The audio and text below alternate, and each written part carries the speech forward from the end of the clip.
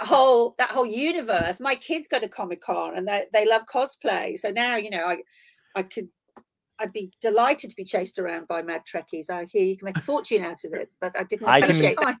I can get on a plane by 5 o'clock, and I'll be out. And I'm just kidding. I will chase you around in a Trek outfit. I can do this for you.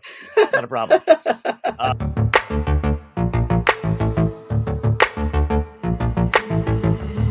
Dystopia tonight.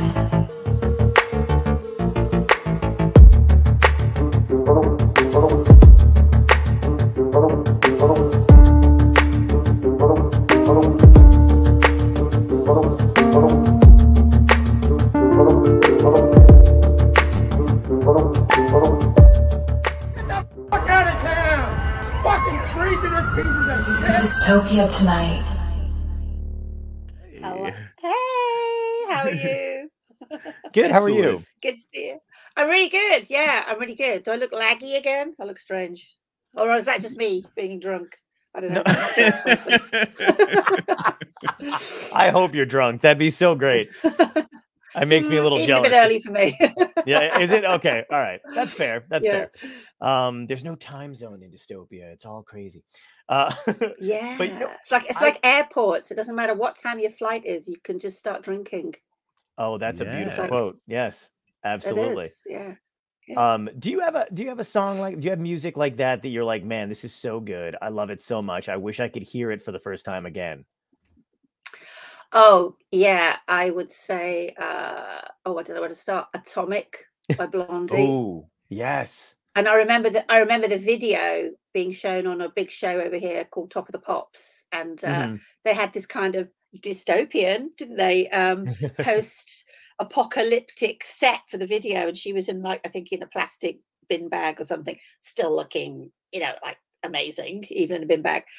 So I love that. And also the first time I heard the Pretenders, I just loved the Pretenders. I love the guitar sounds and everything. Yeah, just loved it. Yeah, absolutely. Yeah, that's so true, man. Yeah, it's like I remember the first time I heard Heart and Soul, just driving in a car with my mom. It's probably on one of her cassette tapes or whatever. Actually, you know what? It was back in the day when you would tape shit off the radio. So my mom used to make these mixtapes. Yeah. All the time. And because I have a weird connection to certain songs and then immediately another song coming after it. You know what I mean? Yes, because of the way, because you would listen to it. So I just naturally follow it up with another great 80s song or whatever. But yeah, I remember hearing that for the first time and then adding it to literally every mixtape I've had, every CD, every MP3 player, you know, whatever it is. And then I listened to your whole album, loved it, you know, completely. Just you guys had such a great, awesome sound. Well, yeah, well, we thought so. Well, we still do. You do, yeah, exactly. No, it was, and Heart and Soul is my personal favorite of all of our hits. I mean, back home and in Europe, a song called China in Your Hand was the biggest hit. You know, we were number one here for 5 weeks, and number one in Holland for 3 weeks, and Germany, and all sorts of places, which was incredible. But as a songwriter, I was super proud of Heart and Soul. It is very different, was at the time, with the dual vocals and stuff.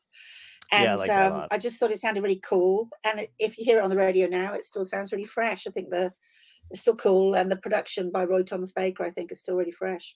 Yeah. Well, that's the other thing too, is if I, you know, play it for somebody that maybe, you know, never heard it, they have no idea it's not a new song because it just sounds like.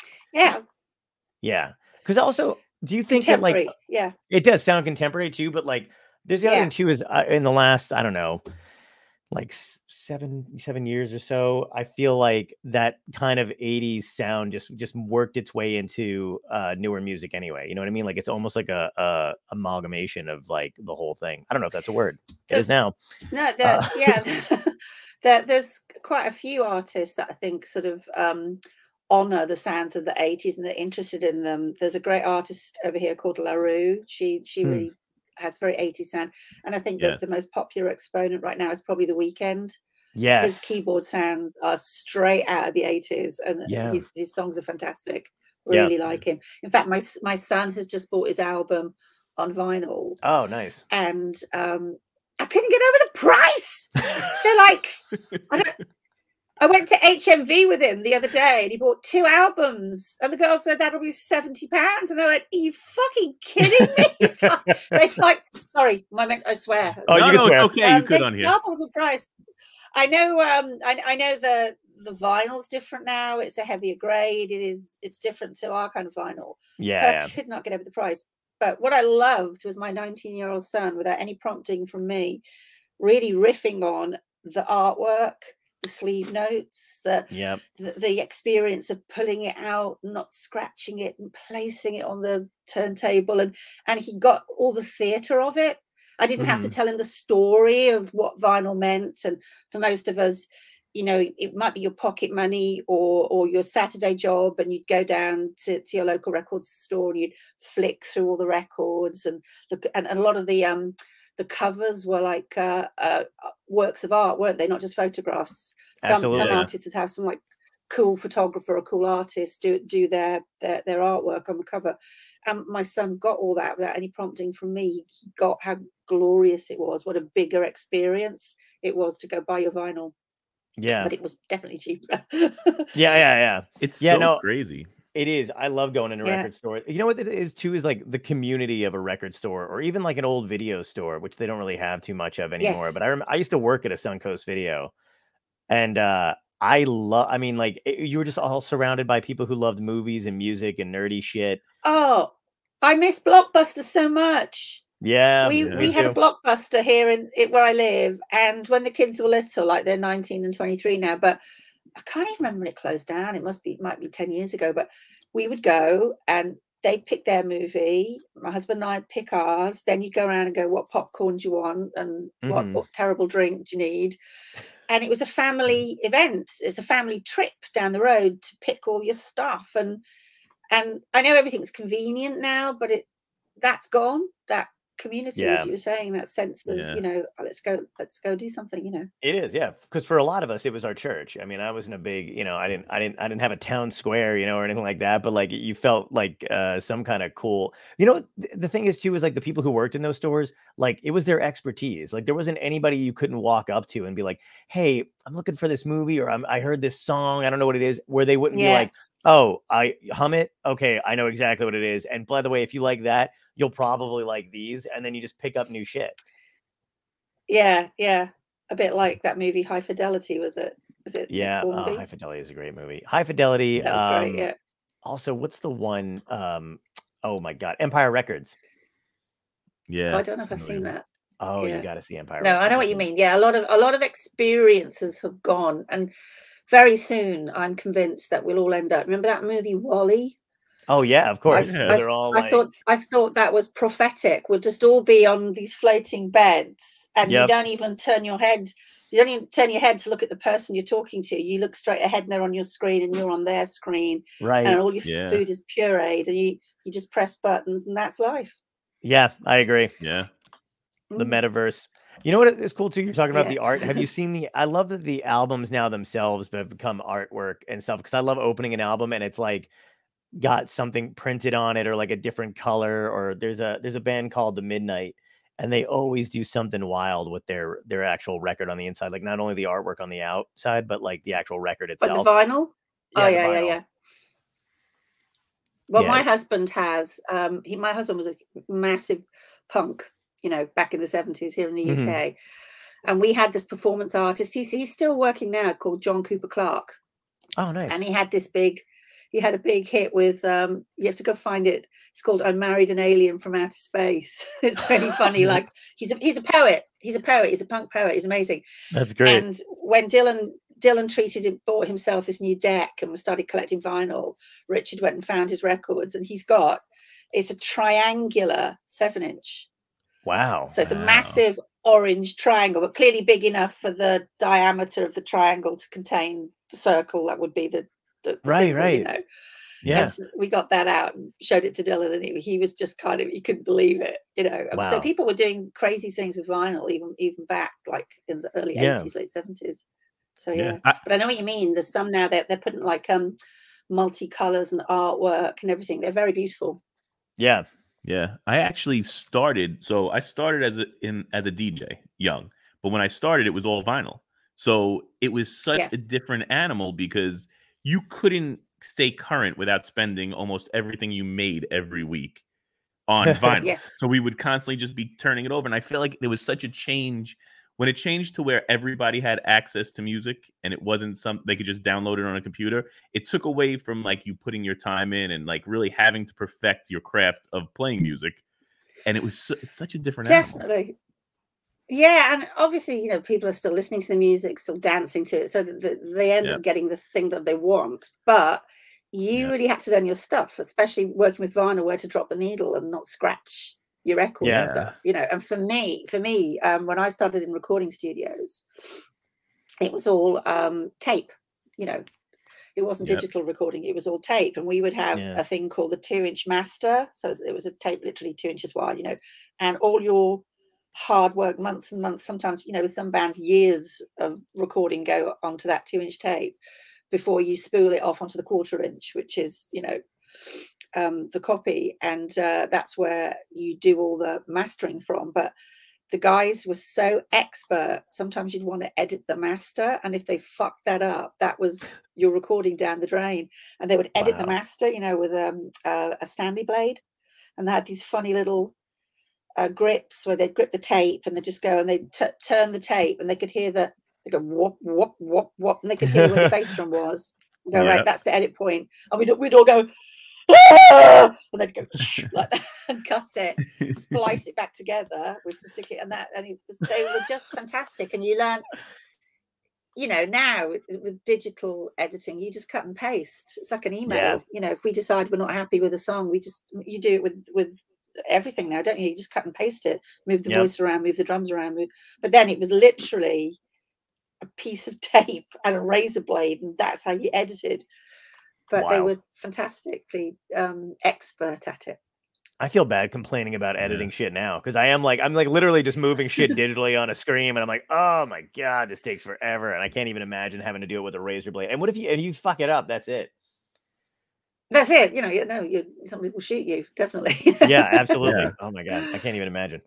I'm sure you get this. I also, the other thing that when I was a kid, the name T'Pau, I just love that it's named after Spock's mother, right? And Star Trek.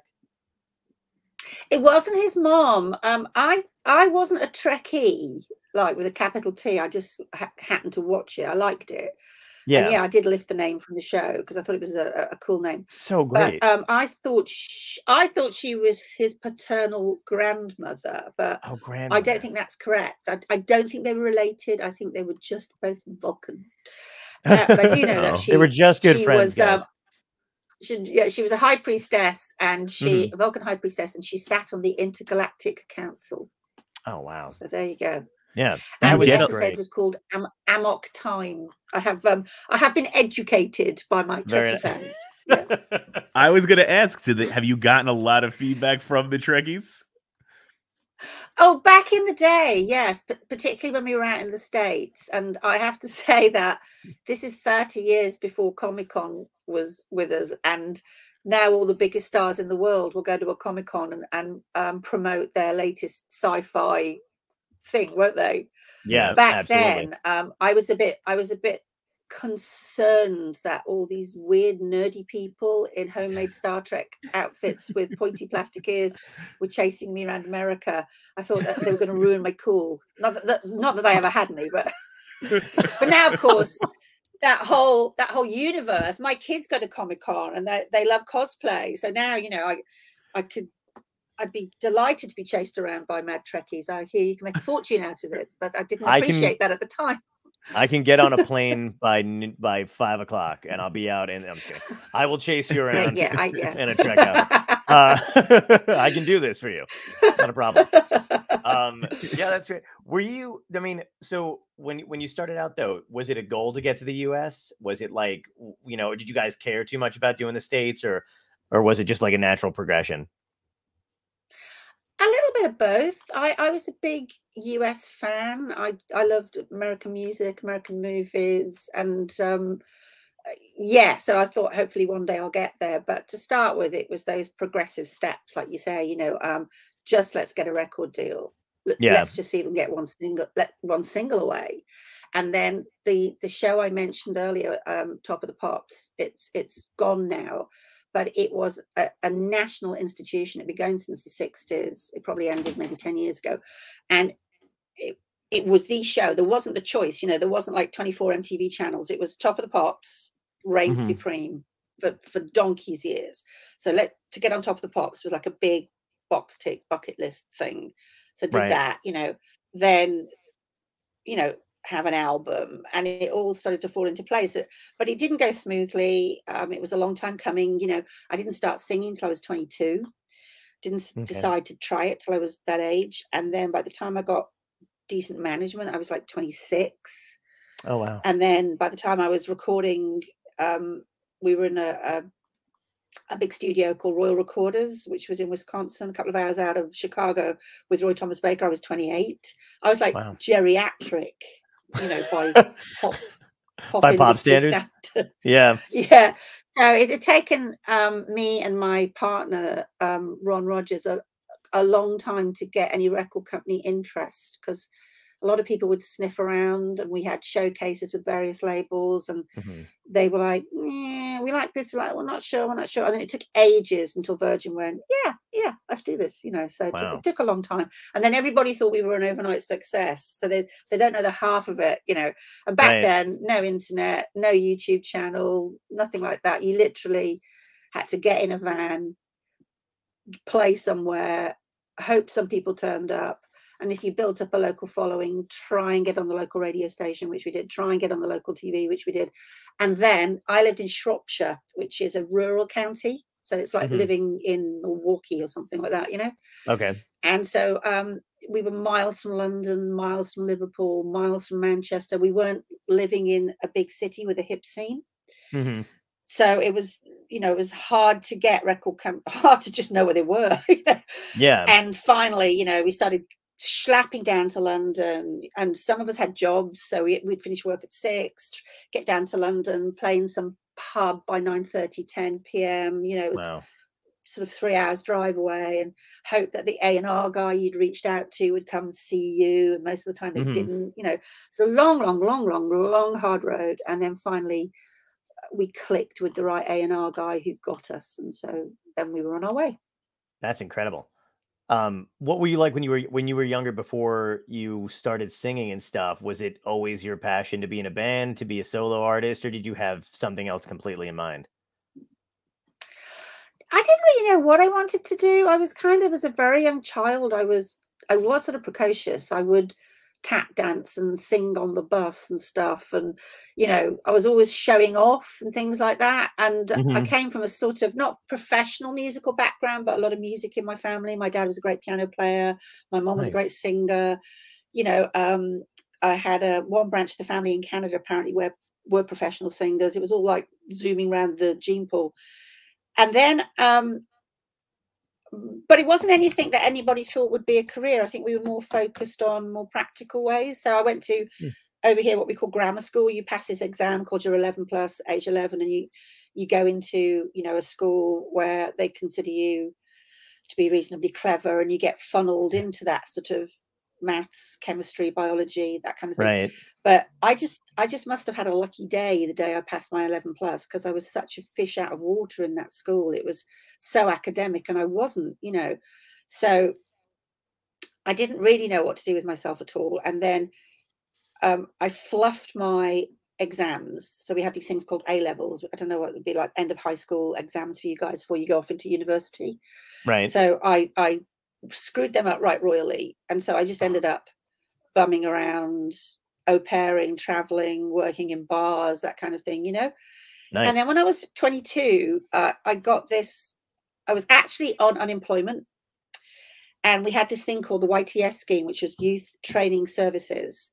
And the unemployment people said, oh, we're going to put you on this team. And it was at a museum, helping the art team put the installations into a museum.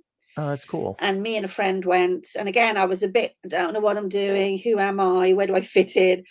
And I got fascinated by the art team, because they were all post-grad artists. They're amazing. So I decided to try and get into art college. And I did. I was okay at art at school. So I cobbled together a bit of a portfolio, got an interview, got into the Wakeman School of Art in Shrewsbury in Shropshire. Wow. And in that environment, I began to meet a different kind of person, a more artistic, eccentric, diverse, crazy people, as opposed to the kind of straightforward academic girls I'd gone to school with, you know. Mm-hmm. And I was always singing along to the radio and in the studio and stuff. And someone said, why don't you just stop annoying us all and go and join a band, you know? And then she said, look, I'm going to this party at the weekend. A friend of mine's looking for a singer. You do have a really good voice. You should come with me. And I went along, and I met this guy, Julian, and I auditioned for his band, and it was a local band, and that was me in a band. Wow. So the long answer to your story is, I didn't have this, you know, passion. All I knew was I never seemed to fit into anything conventional. All I knew was where I didn't belong. Wow. But it took me ages to figure out that that's where I belonged, you know. Yeah. Because nobody ever told me that I could belong there. They just Right. went, oh, she's got a nice little voice, hasn't she? Anyway, you know, nobody ever said you should do something with that, you know. Yeah.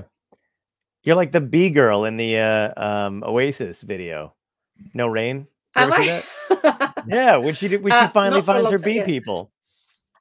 Yeah, exactly. So it was more a case of a process of elimination, really, than a knowledge of what I could do, you know. That's awesome. That's a great way to find out, though. I mean, that's a nice, I mean, it's, yeah. I mean, there's worse ways to find out who you are and what you want to do with your life. So that's actually kind of cool that you got to try a multitude of things. You know what I mean? Like being a lifeguard. I was thinking more of an artist too, because that's pretty great. I was okay. I was never going to kind of, you know, set the world on fire, but I did enjoy it's called foundation course, you know, so you go through all the different things like photography, print, fine arts, all sorts of things. I really loved it. And I just loved the freedom of that kind of study. But all the jobs I had, my job to boost my student grant was I was a lifeguard and nice. at the local swimming pool. And I was always so hungover that if anyone, you know, needed help, I'd have just gone down with them. I used to be like leaned up against the wall like this at like 7 a.m. because we'd all been out partying. So, yeah. Oh my God, that's fucking hilarious. Yeah, my friends and I used to work at a beach, and we had you know, just surrounded by lifeguards and everybody else too, and it would be the same thing because Memorial Day weekend would roll around, and we would just be like, we knew we had to work at like 7 o'clock in the morning the next day, but we would still go out and get fucking plastered, and then like kind of like show up to work the next day. Yeah, but like, God, I hope nobody's drowning. Yeah, and also in an enclosed swimming pool, you know, they're really hot and humid, aren't they? Yeah. So, you know, that would make your hangover so much worse. Yeah. So I was a Nazi with my whistle. I was so hungover and bad tempered. Stop enjoying yourselves. You know, my whistle. I don't want to be here. Oh God, that's great. Blowing into it. I quit. I'm giving my 2 weeks. They're like, all right, you don't have to blow the whistle for that. Just tell us. Yeah. Sleep, yeah. Do you was there somebody that you were inspired by immediately to, like, you know, musically? I know you mentioned Blondie and the Pretenders and stuff, but was there like somebody maybe that you kind of emulated in the beginning when you started singing? No one specifically, but my dad's record collection was full of divas. Ooh. And my mum and dad loved their music, and they were always playing music constantly. And my mum would be more the kind of, she liked soul and the Rolling Stones and the Beatles and Tamla. My dad would have a lot of Barbra Streisand, Shirley Bassey, Ella Fitzgerald, Dina Washington, and he loved opera. He loved big arias. You know, we always, when at his funeral, we played Pavarotti's Nessun Dorma, which he absolutely loved. So I was very influenced, high drama, I think, big songs, big voice, you know. I'm not subtle when I sing. And so I think the style more than a particular individual, you know. And then when I sort of developed my own taste, Blondie. And funnily enough, do you know what Northern Soul is? Yeah. Okay. So I was big into Northern Soul, big into my dance, and I was late 70s, big into disco, really loved dancing. And then by the early 80s, late 70s, early 80s, I was getting more into rock. And that's when, you know, I loved Debbie Harry and I loved Chrissie Hynde because they were such strong women in a very male orientated, you know, part of the industry. Yeah. And I just loved their strength as well as their talent. So they were big influences on me for sure. Did you ever wind up meeting them? I met Debbie briefly. We were doing a big radio station thing in Atlanta. And there was her and me and a couple of our other artists. I think we all had songs out. And we just went on stage and went, hey, and, you know, said hi to the fans and chatted with whoever the DJ was. And I was about 4 people away from her. And I just, you know, I didn't have the courage to go and fangirl her. I was just going, oh my God, it's so Harry, I can't speak, you know. But she was she was gorgeous and very cool, just hanging out with everybody, you know, just chatting. Oh, that's awesome. Yeah, I know you wrote the songs with your partner at the time too. But were you more lyrically inclined, like first, or did you like hear music in your head and then get that kind of down and then write the lyrics? What was your process like? A little bit of both. I'm not a very good musician. I play a little bit of piano. I'm enough by ear to block out chords and know where I want the melody to go. But yeah, often I will get just a little tune in my head and fiddle around with that and find some words that fit in. So it would be music and lyrics. China in Your Hand was definitely a story first, because I wrote that after watching a documentary about Mary Shelley writing the Book of Frankenstein. Oh, wow. And she was married to Percy Bysshe Shelley, and they were big friends with Lord Byron and all the poets and the intellectuals of the day. And when she was aged 19, she had this massive pulp hit fiction with Frankenstein, and it caused a lot of jealousy and arguments in her set. And then, of course, you know, the sad story of Frankenstein himself, where he creates, you know, he plays God and creates man in his own image, and the book's amazing. I don't think anybody's ever captured what a sad story it is in any movie. It's always a bit clunky. It's a monster. Yeah. But, you know, it was really sad. So, but anyway, my point for the song was it's a story within a story, which is, you know, so the lyrics are, it was a theme she had on a scheme he had. So it was her book, Dr. Frankenstein's, you know, experiment, and be careful what you wish for, because sometimes when your dreams come true, they spin out of control, you know. So that was a story. And Heart and Soul was definitely, that was a new toy. We had a new keyboard. It might have been a JX3P. Oh, wow. And Ronnie was mucking around. It had a sequencer in it. So a sequencer is something that you play some notes and then you press a button and it loops and it just keeps playing. So you can just leave that to play itself while you muck about on a guitar or something over the top of it, you know. Right. So Ron put this bom bom bom bom bom bom into the keyboard and just kept that sequencing. And then he starts going ba ba ba ba ba ba, and you know, because he's the musician. And I was just going la da da da da da da da da. So I got a melody across the top of that. And then I found a story to tell, work it into the melody. And then we had gaps, and we tried percussion in the gaps. And then we decided we wanted words to fill in the gaps, percussive words. So we came up with a rap vocal. Right. So that grew a different way. So yeah, but I'm not a musician, so I would never sit down and start knocking out chords. I've usually got some little notes floating around in my head or some words, but it can be, each can be the other way around, depending, you know. Yeah. Is it hard to build a relationship when you're like with trying to explain like what you hear in your head musically to somebody, or like how long does that take, or did you guys get it like kind of instantly? What, how do you mean between me and Ron? Yeah. Like, I mean, because I always wanted the same thing. Like, how would I describe what I'm hearing musically in my head to a musician? Like, do they pick up on it easily? Like, I think I know what you're talking about. Well, like I say, I do have good relative pitch, so I can, although I can't play very well, so I can go no, not that, no, that one. So it's going to go, and then an adept musician will quickly pick up what I'm saying, or I'll reference a song. I'll say, you know, I want the vibe from blah, and we'll listen to it together, and sort of, you know, sort of take a mood from another song maybe. But I can sit down on the piano and block out, and I can say what style I want. And Ronnie and I were very simpatico, you know, and he, although we're not personally involved anymore, we still work together all the time. And we've put a few tunes out the last couple of years, just download singles, and he's back in the band. So yeah, we just have always clicked. And I'm not really as comfortable with anybody else as I am with him, to be honest.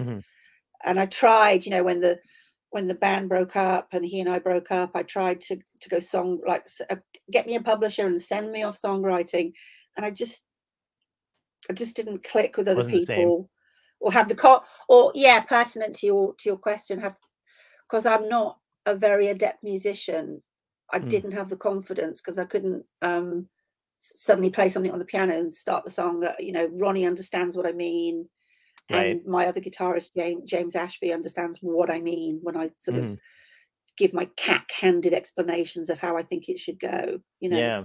But we get there. But, you know, I'm in awe of professional songwriters, like these teams that write for, you know, or like Sia, for example. I think she's an amazingly efficient songwriter. Or the guys down in Nashville, where they all just knock out, and they don't. Of course, they have numbers, don't they? They write in numbers. That's the 3 to the 5 to the 7 to the. I sell one of my kids to be able to do that, but I just can't. So I ended up, I suppose, making my world a little smaller and working with people that understand me.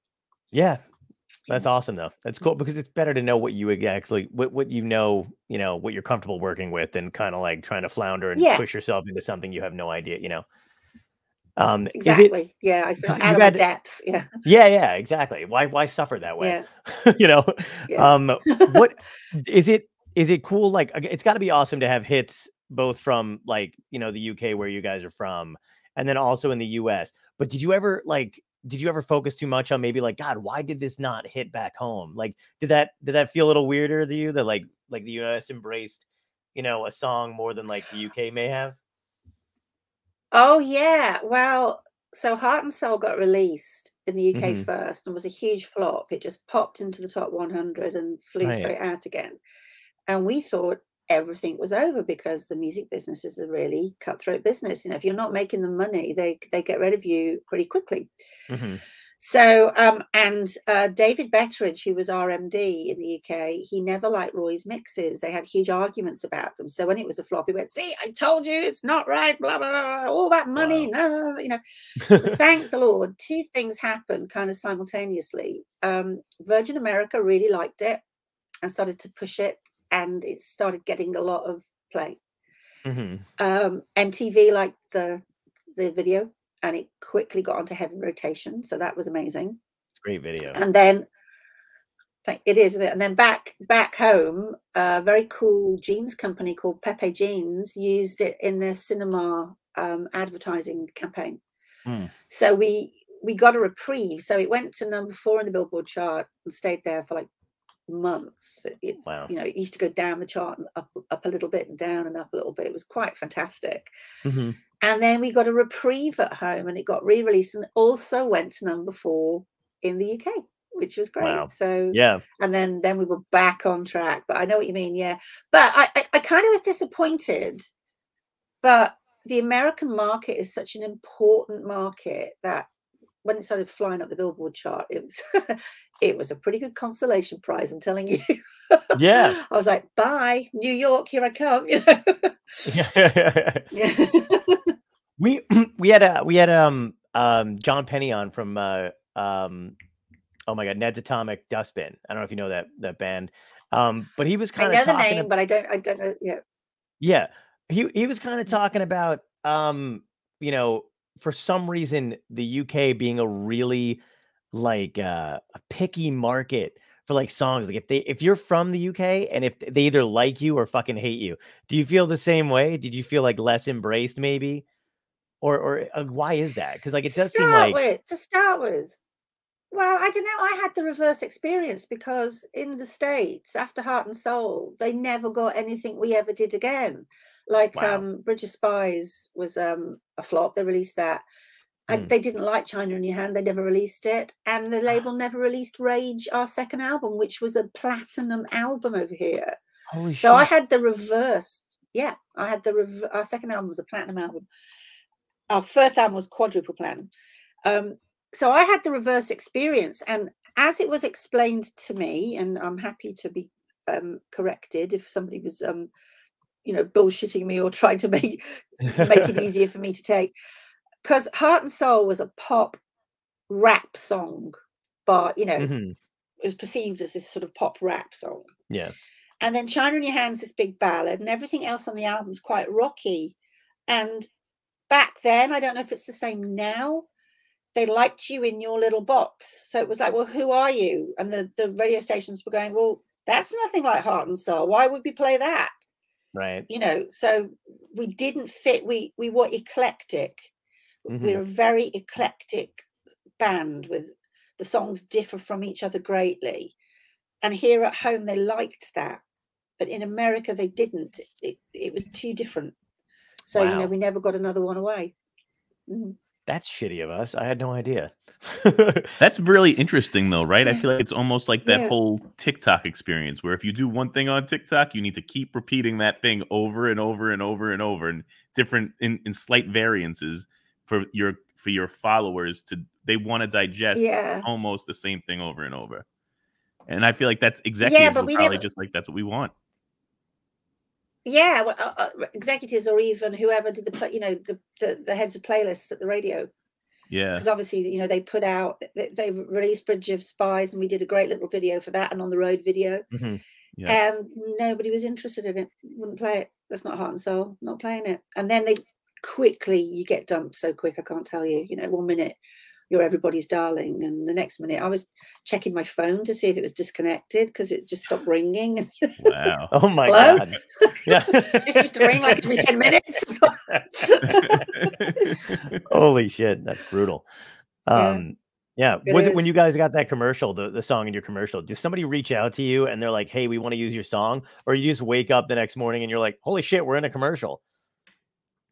No, they have to get permission from your publisher. They don't tend to come to you. They'll go to your publisher. So right. And you get to give approval and stuff. Oh, you do? Okay. So I was gonna say, how did you guys find out? Yeah. Oh, nice. Yeah. They just said, well, I think from that particular one, the label said, listen, do this, let it happen, because people, you could be quite picky back then when we were all precious about what we did, about where our songs would get used. There was a great story where the police refused to let their song "Don't Stand So Close to Me" be on a deodorant advert. Yeah, because they found they found it was insulting to their art. They probably wouldn't care now. It's funny, Yeah. And I remember turning down over here in the UK. There's a big part of the country they do pottery and ceramics and stuff.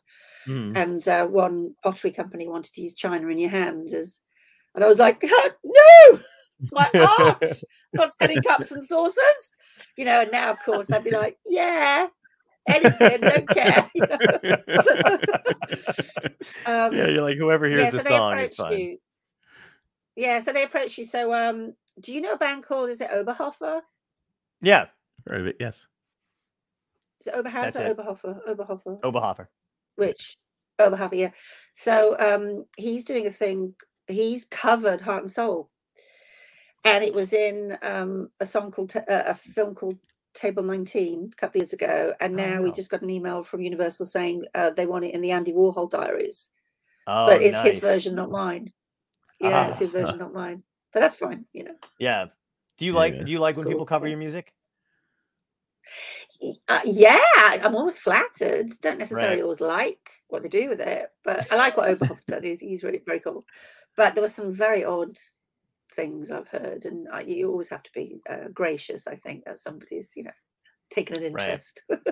It's really particular. Like I'll be in a grocery store or something like that, and they'll like you know, I'll hear a cover of some 80s song that I love or whatever, and I'm just like, why wouldn't you just play the fucking original instead of like like why does it have to be, you know, butchered? Yeah.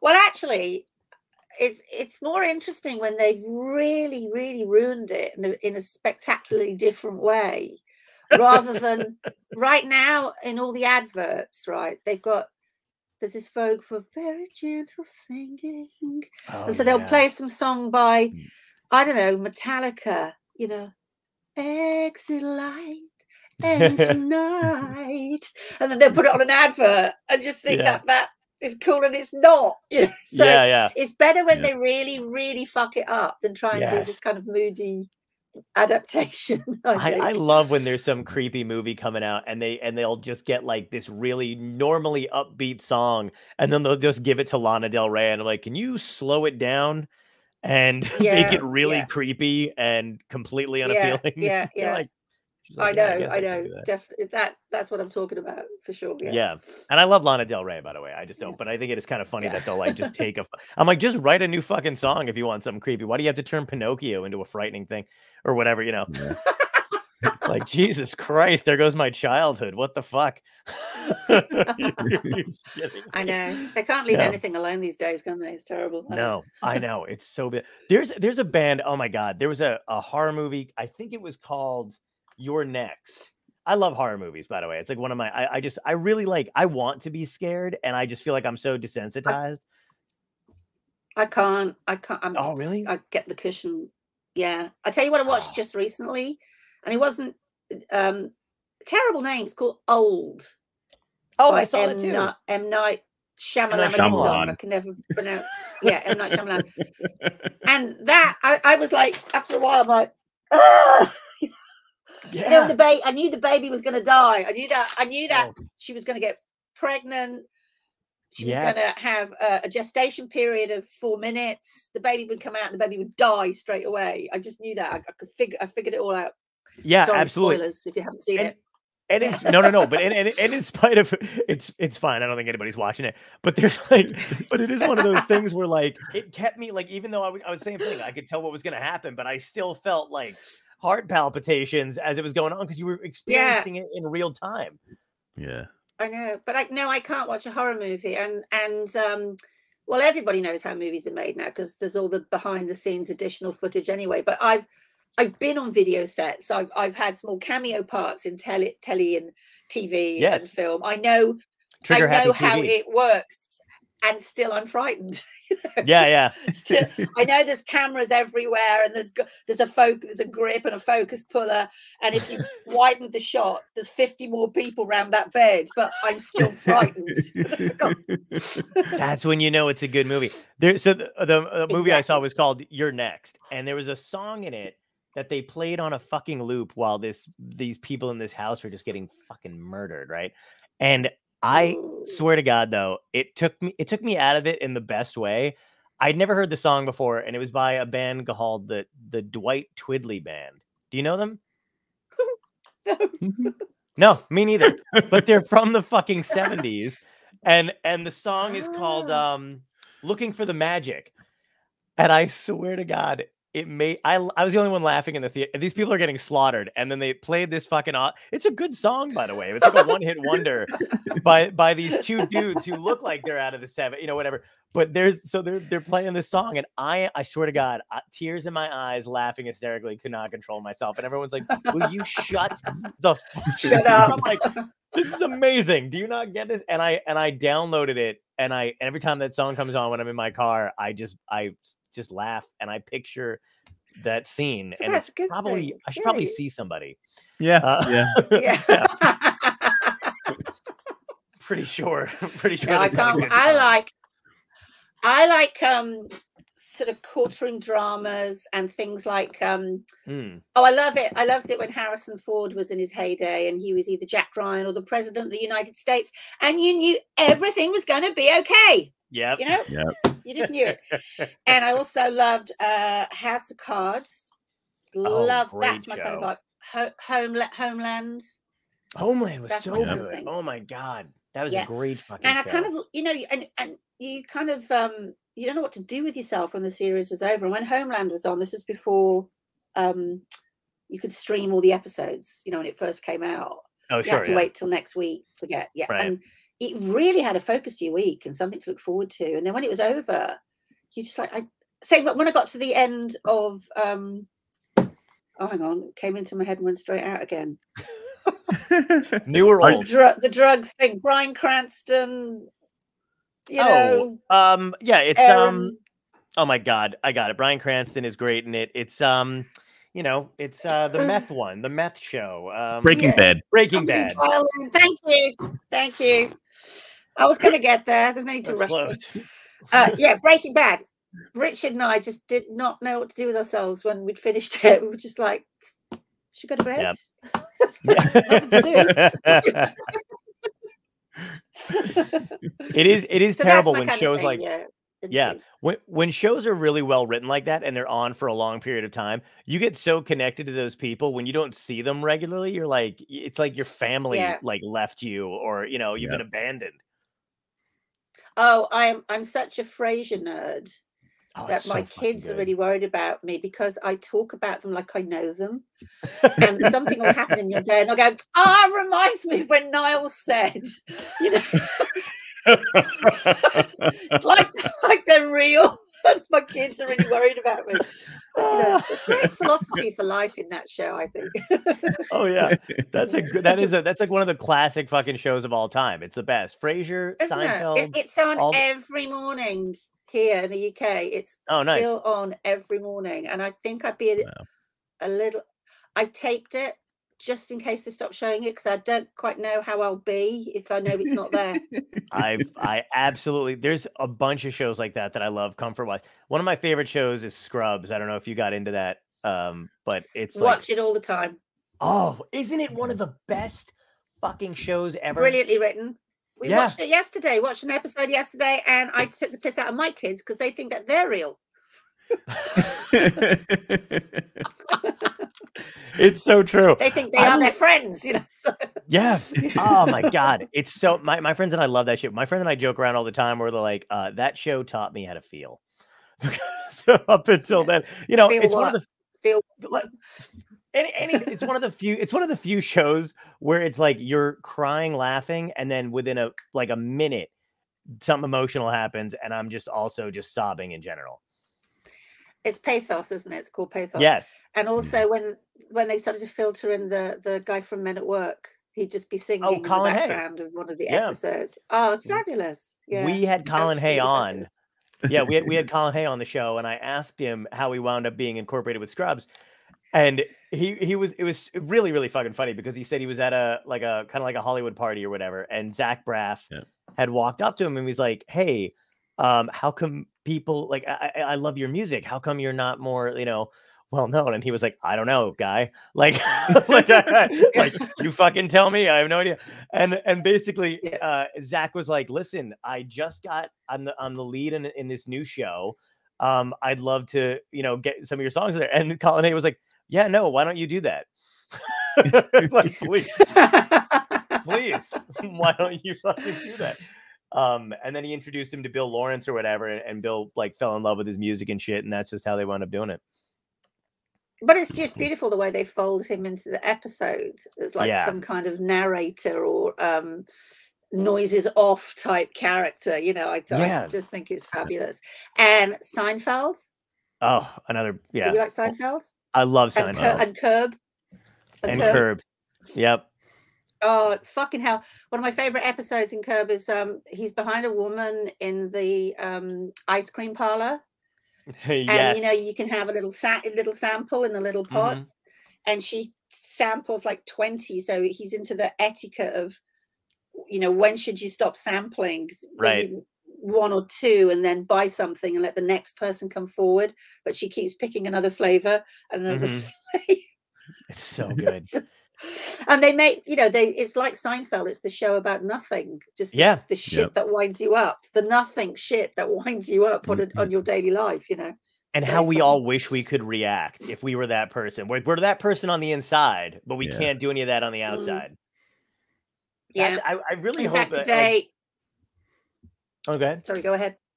No, you. I was going to say today I was in the car and we were at the traffic lights and there was loads of cars stopped in front of us. Couldn't figure out why. And I'm going, come on, hurry up, man. This poor old fella pushing his wife in a wheelchair across the road. And I'm going, come on, get me somewhere. Oh God, I know what you mean. That was done the same shit when I'm like late to a gig. Yeah.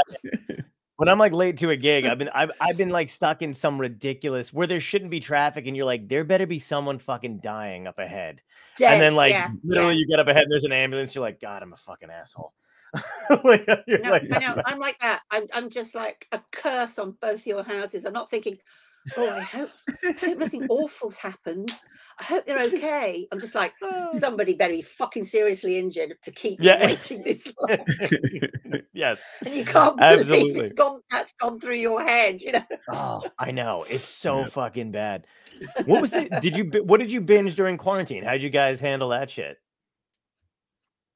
Oh, what did I get into? I got into, oh, you mean in terms of viewing stuff or just being an alcoholic? Or anything. Like, did you handle it creatively? Or did you just...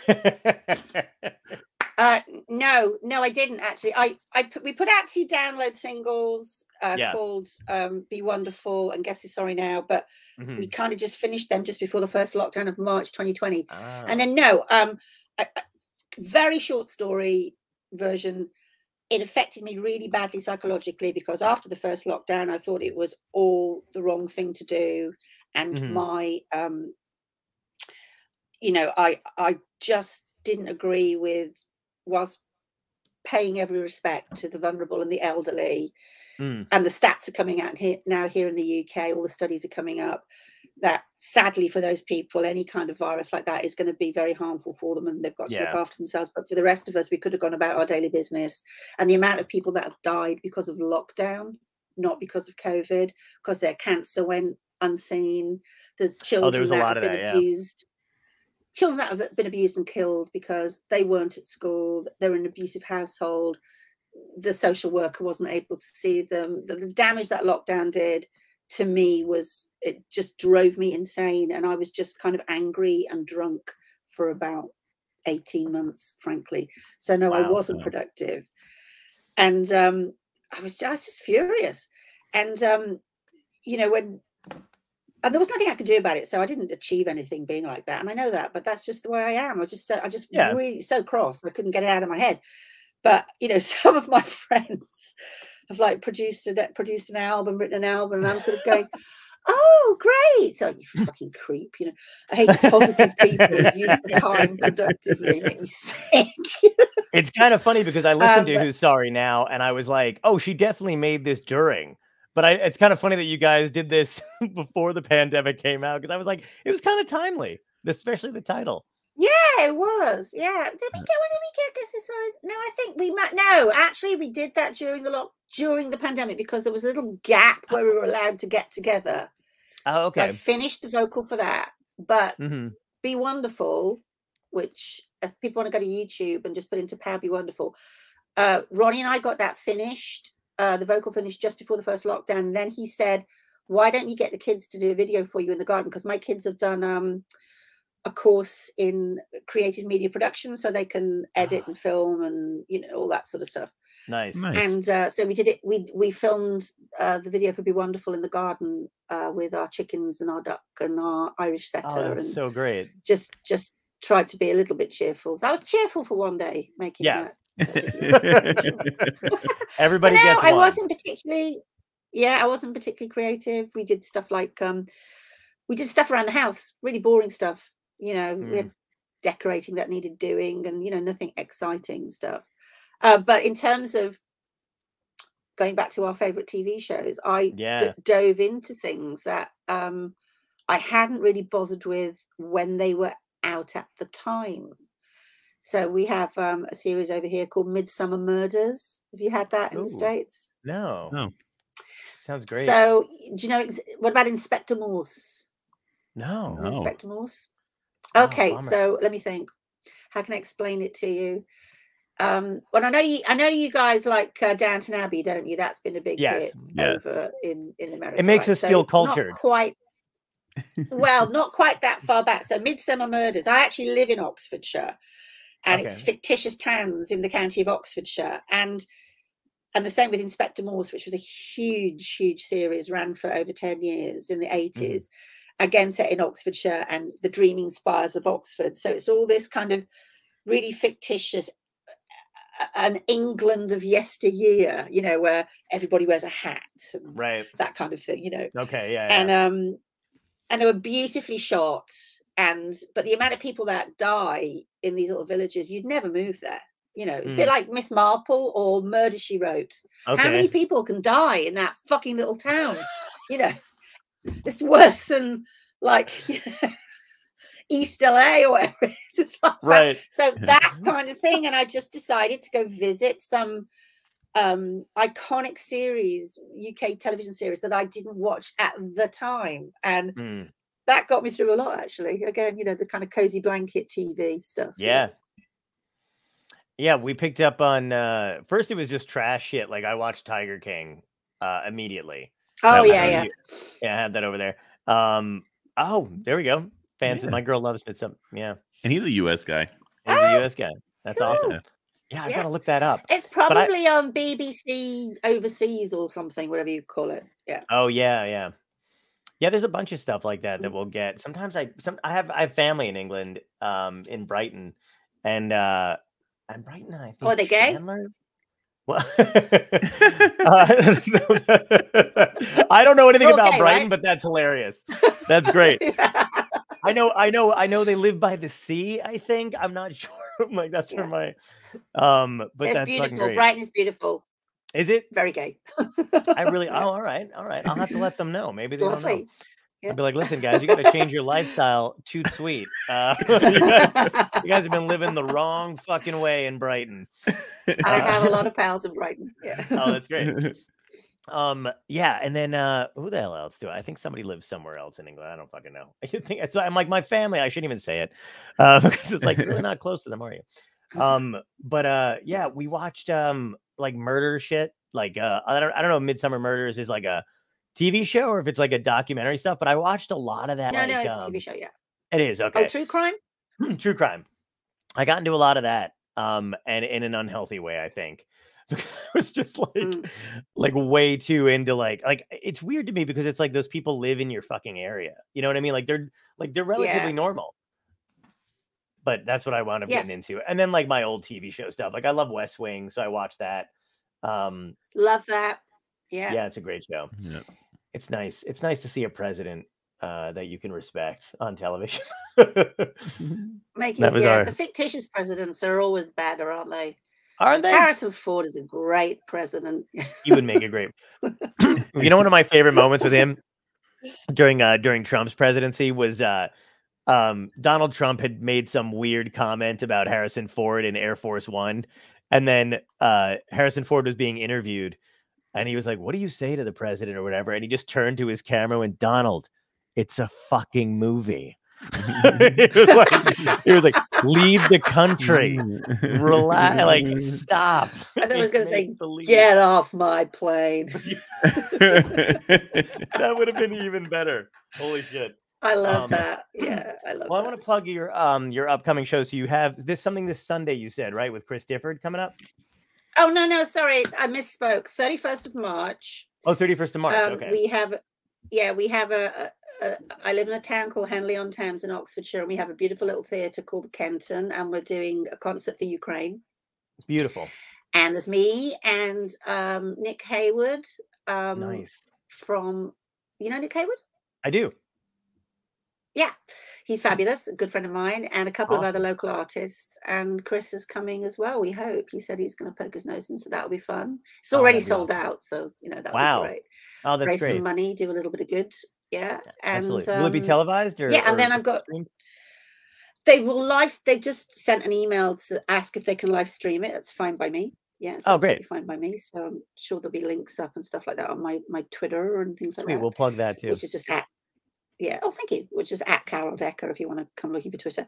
And Then I've got lots of festivals across the summer. And, you know, if we've got any UK listeners interested, if you just go to the Facebook, which is /Carol Decker, then you can see what gigs I've got. There's loads coming up.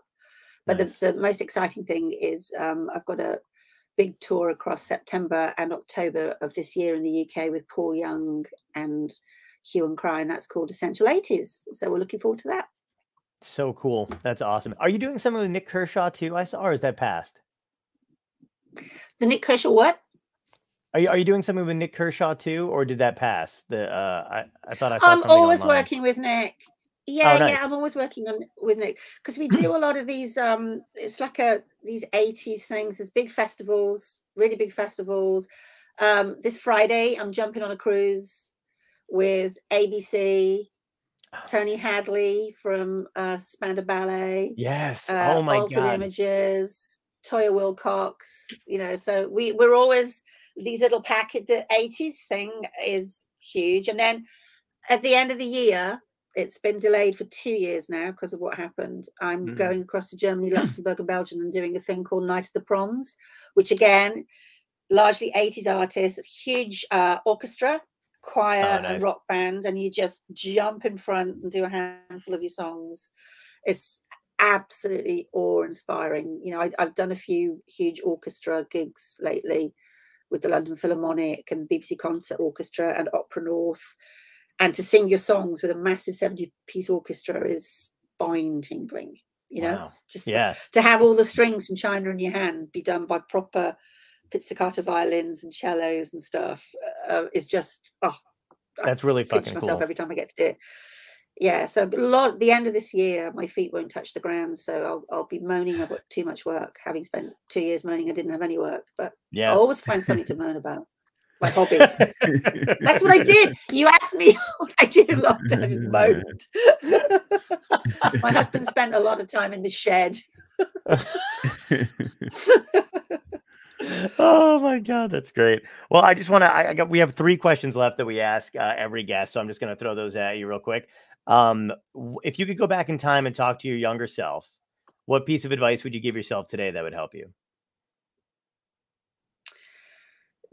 That you are enough. You're okay. I used to have a lot of self-esteem issues.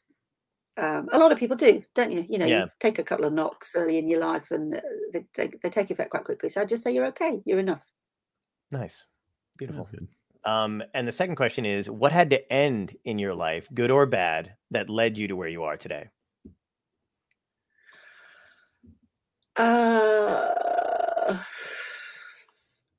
This moment in time? This moment right where you are, or in general?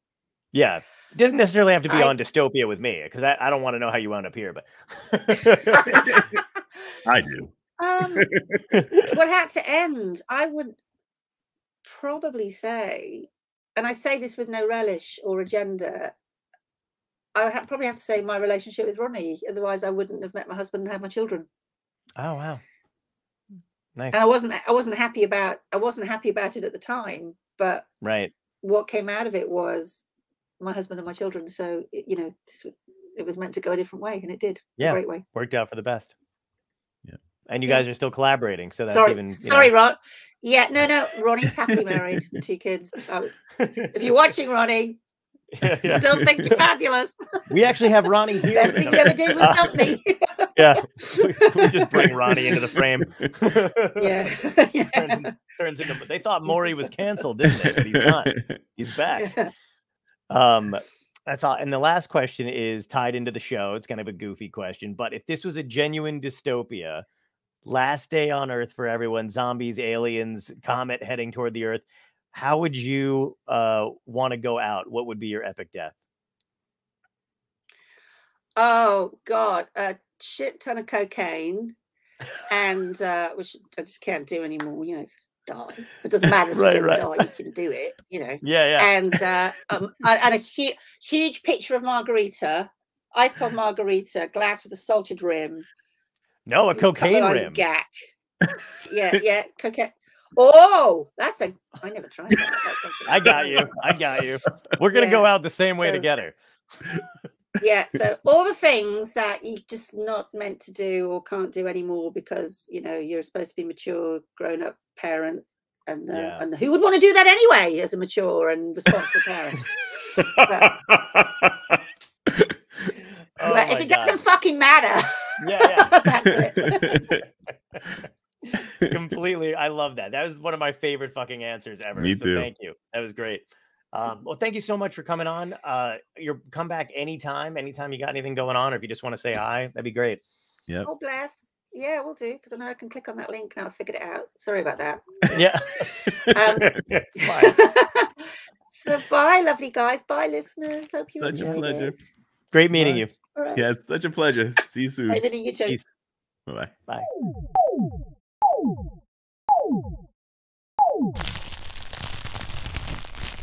Dystopia tonight.